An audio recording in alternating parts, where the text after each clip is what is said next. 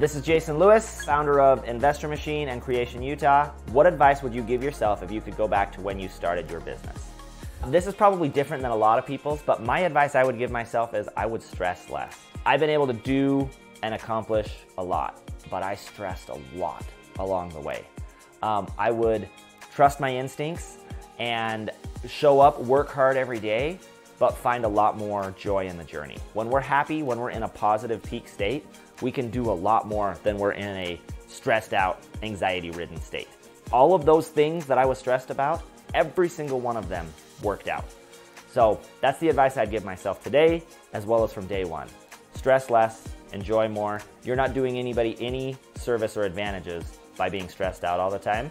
Find joy in the journey, live in a beautiful, peaceful state, and it'll be a much better experience for you, and you'll probably have even more success along the way.